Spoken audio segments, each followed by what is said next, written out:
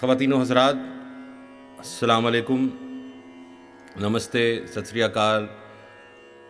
आज मुझे बहुत खुशी है कि मैं आप सबकी खिदमत में हाज़िर हो सका हूँ और मैं जनाब उस्ताद शफ़क़त अली ख़ान साहब का बहुत मशकूर हूँ कि इन्होंने मुझे इस लायक समझा कि मैं आज अपना कुछ पेश कर सकूँ।